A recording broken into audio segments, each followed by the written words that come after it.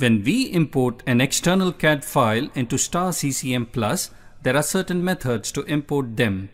These methods are known as import mode. The import mode option determines whether the surface data file or files are imported as regions or as geometry parts. If you only have a few bodies and do not want to maintain hierarchical assembly of parts, then importing the data as regions is probably more efficient. However, if you have dozens of bodies and want to organize them in their assemblies for future reference, then using the parts option would be better. If we want to avoid complexities in importing CAD files, we have to carefully select the import mode. There are many surfaces in the imported CAD file which have to define as boundaries later on in the CFD model. Now, if we import the CAD files as it is without any import method, everything in the model will be imported as it was in the CAD software. There will be no categorization of different surfaces. If this happens, we will have to manually separate each and every entity later in *CCM+ to prepare our CFD model. We can avoid all this by using the boundary mode option while importing. When you select the Create New Region option for import mode, you have to select the boundary mode. This will control how different surface patches that have been identified in surface file are imported into *CCM+. Also, how these patches are converted into boundaries. A patch is a part of the surface that has been tagged in some way to be different from the rest. For example, it has been assigned a different cell type or family name. Up to 3 different boundary mode options are present. Let us discuss them one by one. First is the one boundary per cell type, property ID, or solid, which is default. This option results in different boundaries being created for each cell type, property ID, or solid depending on the input file type. For the database and cell, vertex, input formats, the combined boundaries by name option is on by default. This option is also available to allow cell tables with the same name to be automatically combined during import if desired. Second is one boundary per group. This option results in a different boundary being created for each group. A group specifically refers to cell table grouping that was defined previously in the ProStar or ProServe pre-processing software from CD Adapco. The third option is one boundary for all cell types, property ID, or solid. This option results in only one boundary being created regardless of the initial number of cell types, property ID, solid definitions. In all the above situations, the original patch definition in the import surface can be used later to edit the boundary definitions further with the split boundary by patch option. Additionally, when importing ProStar database or cell, vertex, input files, if the one boundary per cell type option is selected for boundary mode, then the combined boundaries by name toggle is available.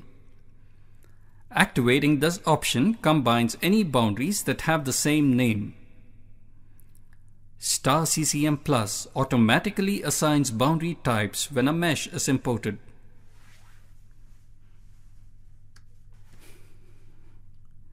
Let us discuss the region mode option for CAD import.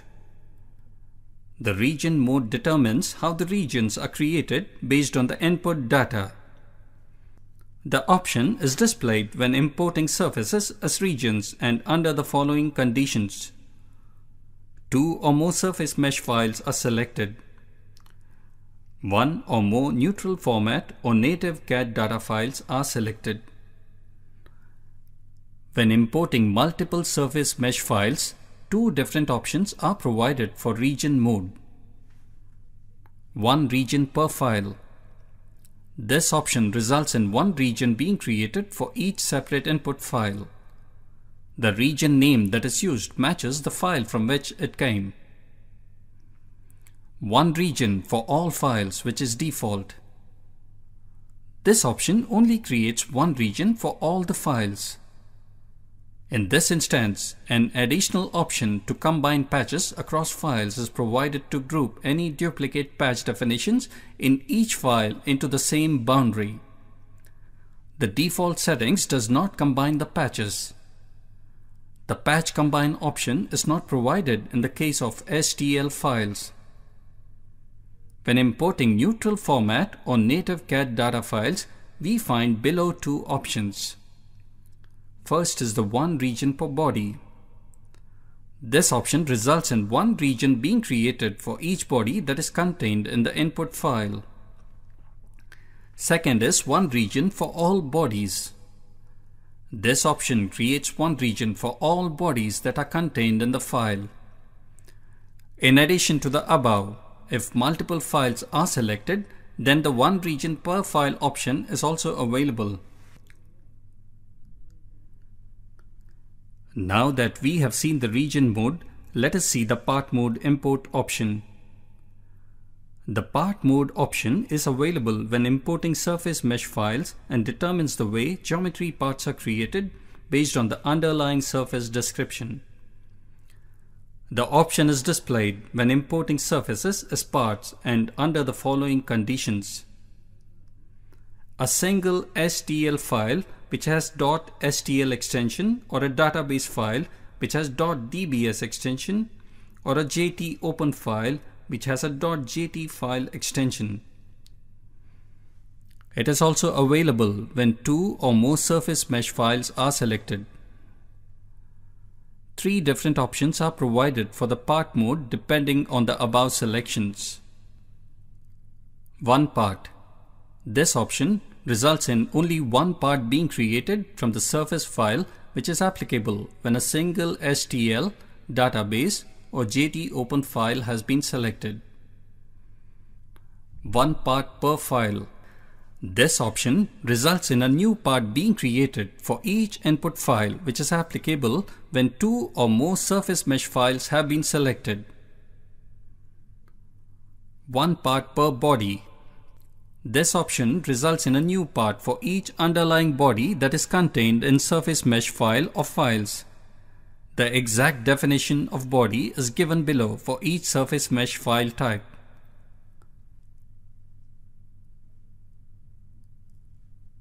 There is also the surface mode. The surface mode option is available when importing surface mesh files and determines the way individual part surface nodes are created for a geometry part. The option is displayed when importing surfaces as geometry parts. Depending on the surface mesh file type being imported, up to 3 different options are available. One surface per body. This option results in a surface node for each body that is contained in the file. One surface per group. This option results in a surface node for each group. The term group is dependent on the file type. One surface for all bodies. This option results in only one surface node being created for the file.